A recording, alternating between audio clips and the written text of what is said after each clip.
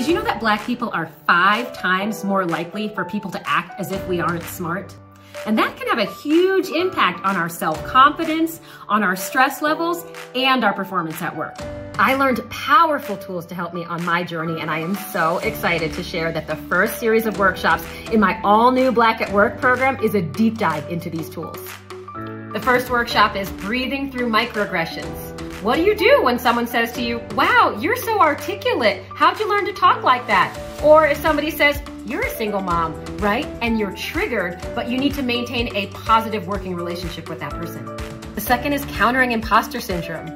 How do you boost your confidence? Whether you're walking in to give a big presentation to senior leadership or you're about to ask for a promotion, how do you get it together and walk in as your best self?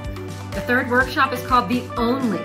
What do you do when you are the only Black person in the room or at the company? And how do you handle the stress as well as the sometimes anxiety that comes with that?